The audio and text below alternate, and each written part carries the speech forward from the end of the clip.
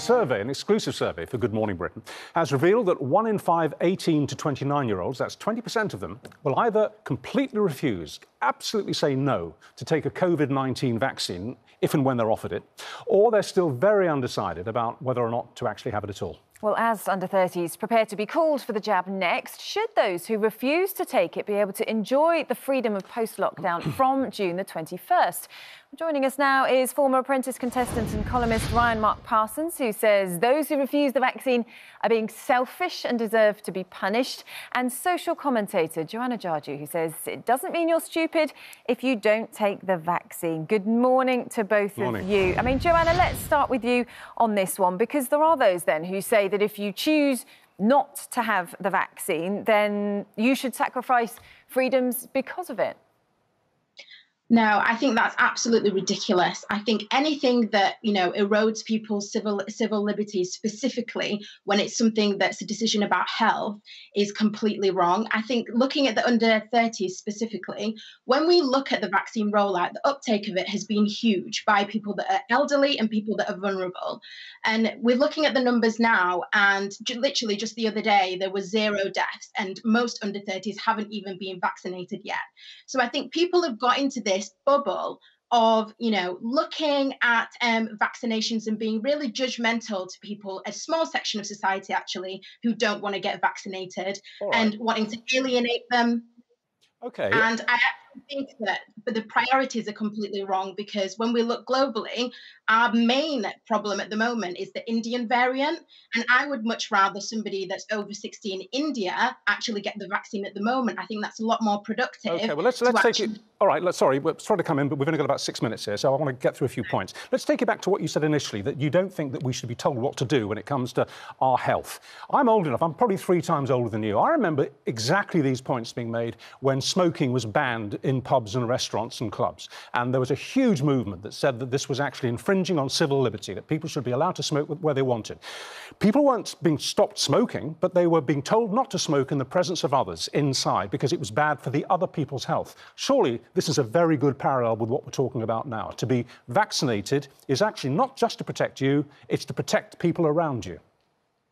Well, the people who need protecting have been vaccinated, and we've seen, the reduction in the number of deaths and also the number of cases. The other day, we had 0 deaths in this country, and under 30s haven't even been vaccinated yet.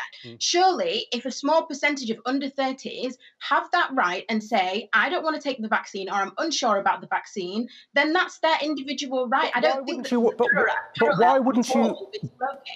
Sorry, why wouldn't you want the vaccine? I mean, you seem to be arguing it on a point of principle rather than on a point of medicine. Why would you not want to have the vaccine? It's not going to hurt you and it's going to protect you. What possible reason could you have, other than this point of principle that you're arguing, not to have it?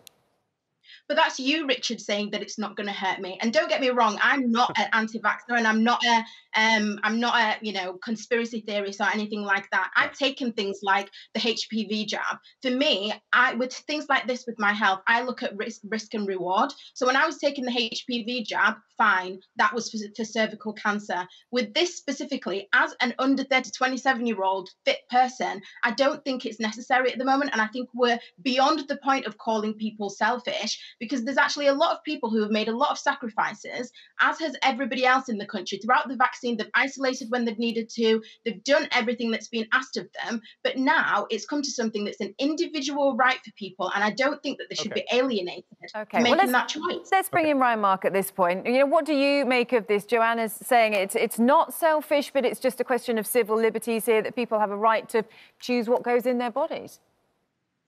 Well, to be honest with you, I think she's talking a load of garbage. It is beyond boring now, listening to under 30s sanctimoniously preaching from their high horse because somehow they think they're immune from the virus and they don't have to do their bits to protect others from this vaccine, from this virus.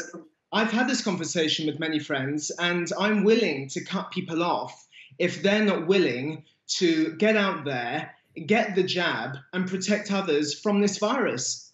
I'm done with people like Joanna lecturing the public, lecturing the viewers at home, saying, well, I'm under 30, I'm not really at risk, it's okay.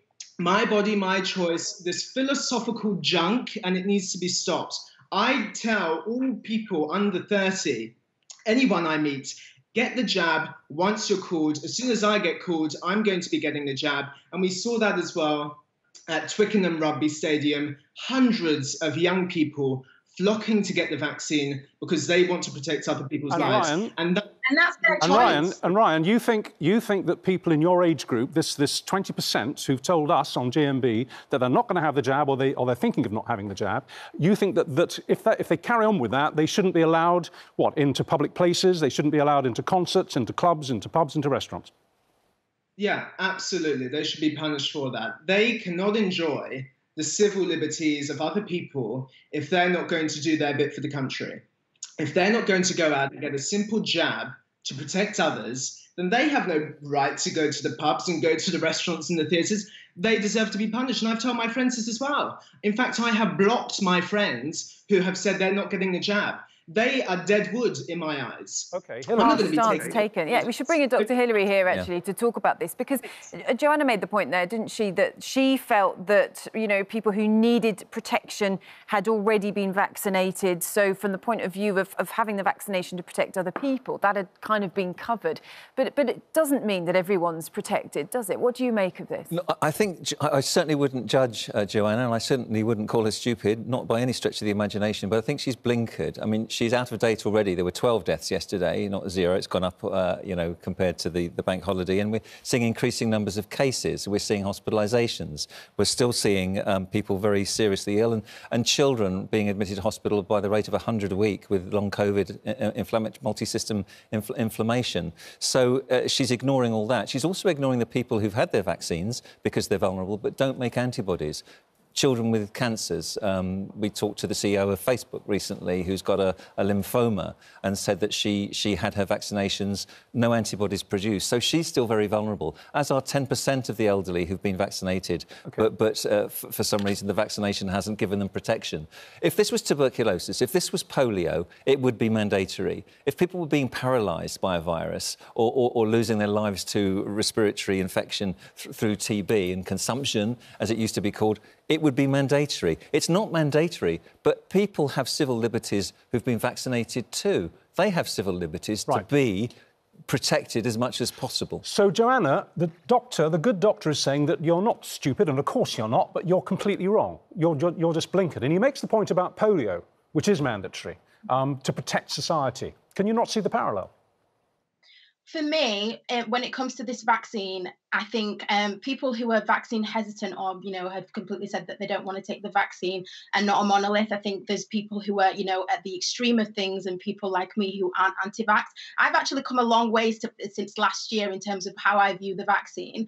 But for me, at the moment, I just feel as if when I look at what's happening globally and I look at all the variants that are happening, instead of imposing rules on under 30s and basically hitting them with a stick right now, we should be making sure that more variants aren't developing in other countries, because people who are being vaccinated here anyway, it could turn out that the virus could mutate to a point where the vaccine that you're taking doesn't work anyway. So I feel like people are so bogged down with judging others, judging their neighbours, their friends, whatever. But for me, it boils down to if somebody doesn't want to do something with their body, then it's their choice. Well, there's no time to develop the last point you made there. You say that there'll come a point when the current vaccines don't work because of the mutations to the virus, but then we'll have then we'll have booster jabs standing by to accommodate that. But the greater number of people who remain unvaccinated, the under 30s, the greater the number, the greater the incubation opportunities for the virus to mutate. Right. So they're increasing the problem. They're likely to create a variant